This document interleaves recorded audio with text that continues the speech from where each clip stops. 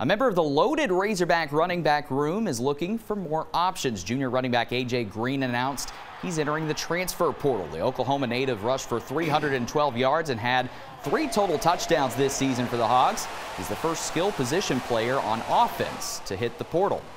Arkansas will have a new offensive line coach next season. Eric Mateos was officially announced today.